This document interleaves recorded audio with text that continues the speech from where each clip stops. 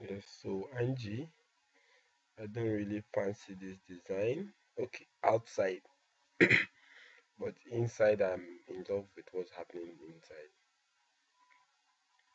So that's the back where the swimming pool is, and this is the front where you enter from. Now the front looks small. If I show you this way, it's actually going to look like a small house from the front. It doesn't look like a story building at all. It just looks like a house with a high roof, but it's more complicated than that.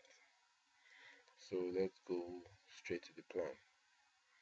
Now, this is a place enough for a parking space, but I don't want to put a parking space there. Just this front here.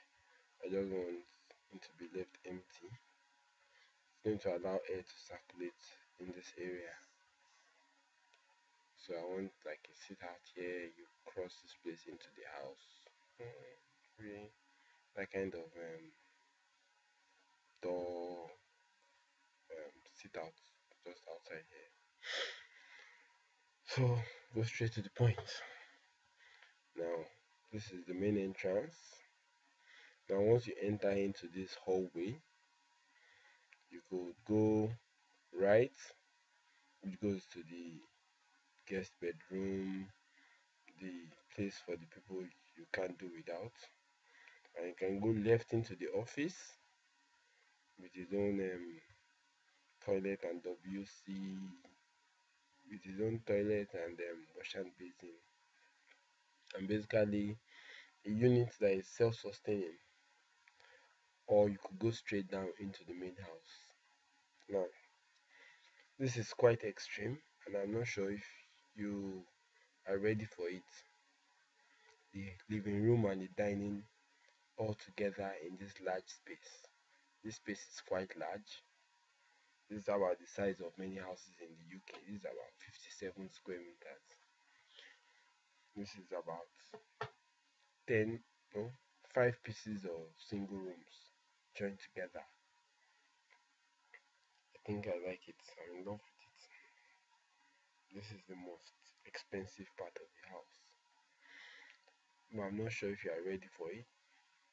What I could have done was put maybe like a curtain or a railing or something just to cut across, just to demarcate the kitchen from the living room if you are not too comfortable with it. Then from there, you could go into mommy's bedroom, which is right here. This is quite a large bedroom, and you could go upstairs to your own bedrooms. Now, this mommy's bedroom, she could sit here, she could put her bed here, have wardrobes that line this whole wall, and this is a closet. A closet, she can put her table and things like that.